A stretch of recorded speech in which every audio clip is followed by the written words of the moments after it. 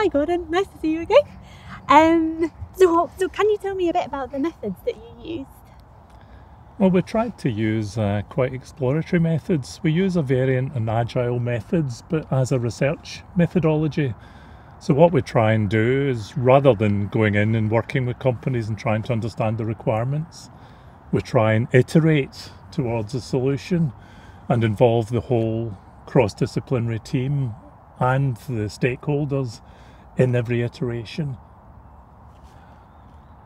I'm very aware that you came in and did a study for us about how effective these methods were. Yeah. What were your findings? I think one of the main things that came out was like how positive the partnership was. So the partnership between the researchers and people based outside of the university. So it felt like that partnership was really, really strong, a genuine partnership, a genuine collaboration. And I sort of would refer to them as the external partners, but that word external really ceased to have any meaning anymore because it was clear that they were much more integrated than that. So that came out really, really strongly for me, I think. And there was a sense that the iterative approach really enabled that, because there was a kind of constant toing and froing with the key partners. You know, is this working? What about this? And the use of some technologies that enabled that as well, such as Jupyter notebooks, that just enable people to work together and on something in real time and iterating on that in real time. What for you were the positives, Gordon, from the approach? Well, I think I'm going to pick up on what you said, because that resonated very much with me. I remember when we worked with JBA and the Environment Agency in particular on the flood sprint, when we were thinking about how digital technology can support the future flood risk management. You know, they really became part of the team. They were completely integrated in. And I also felt as if it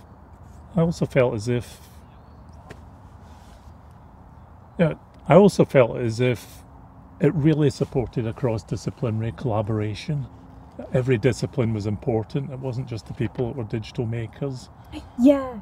For you, were there any downsides of the technique? Yeah, I think there were some. So obviously I was involved in interviewing people that had been involved in the projects in lots of different ways, partners, researchers, and that kind of thing.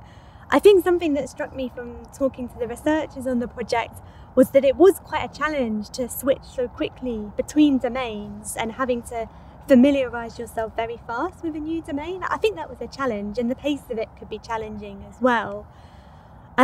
I think there was another challenge, which was kind of how you, perhaps as an early career researcher, kind of position yourself as a cross-disciplinary academic in an academic setting that doesn't necessarily encourage that, and instead encourages you to kind of find a niche and stick very much to that niche. And I think for me that kind of is a real challenge for academia to actually support much better kind of innovative cross-disciplinary work, really.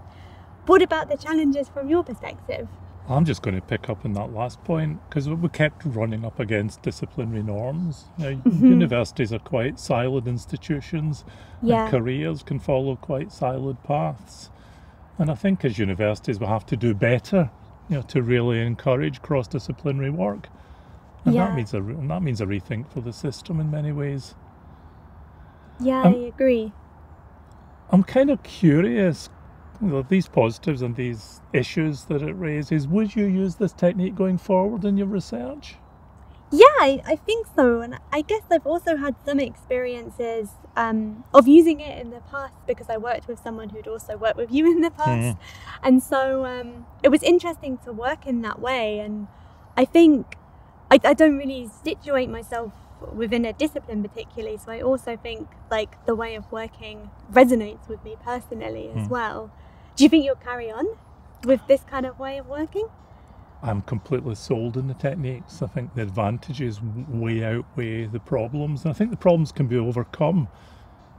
I mean, for me, I think one of the big lessons learned is, because of the pace of the research, to make sure you leave enough space you leave reflective moments and you space out so it's not frantic all the time. And I think with that we can have a method that's much more sustainable. Yeah, that resonates from my past experience as well. So here's to more reflection, I guess. Absolutely.